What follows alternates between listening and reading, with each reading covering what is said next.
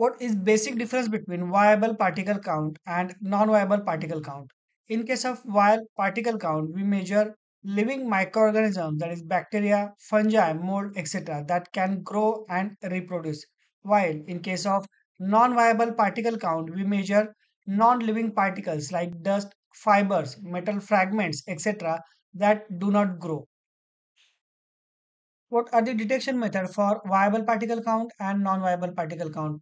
In case of viable particle count, sample is collected via air sampler by impaction, sedimentation, or filtration method, then cultured on growth media like agar plates to form visible colonies, that is CFU colony forming units. In case of non-viable particle count, these are detected using optical or laser particle counters. These are also known as real-time or size-based counting and reported as particles per cubic meter. Example, zero point 0.5 micron or 5 micron particles. Why both viable particle count and non-viable particle count matter? Non-viable counts ensure air cleanliness, that is mechanical filtration efficiency, whereas viable counts ensure no microbial contamination, which is critical for sterile products like injections. Basic and important question: what is nature for viable and non-viable count?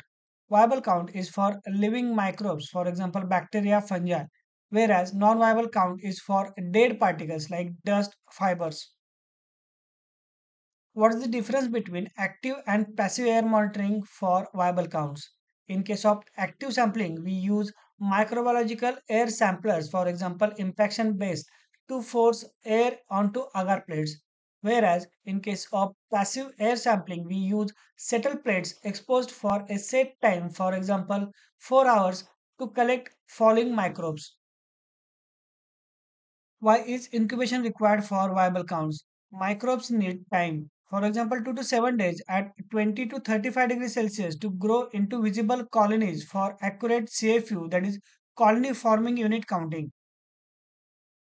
How are non viable particles detected? Non viable particles are detected by using optical or laser particle counters that count and size particles in real time. For example, light scattering principle. Very important question: what is NVPC limit for grade A and grade B, or what is maximum permitted number of particles per meter cube for grade A and grade B? You can refer below table as per GMP Annex 1 for non-viable particle count limit for grade A and grade B. What is recommended limits for microbial contamination in the pharmaceutical industry?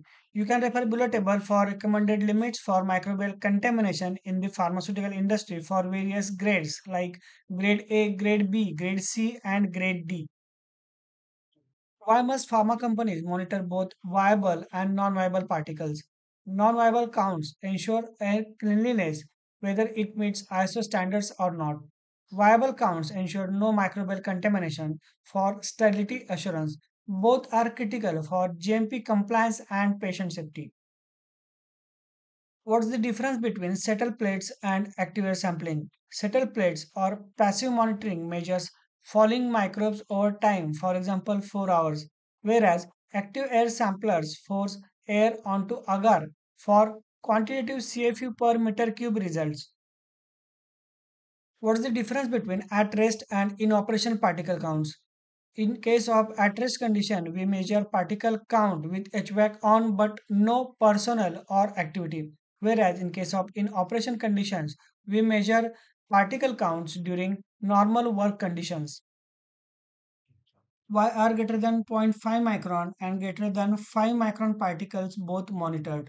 We monitored particles of size greater than zero point 0.5 micron as it indicates HVAC filtration efficiency, and we monitor greater than 5 micron particles as these are critical for visible particle control in injectables.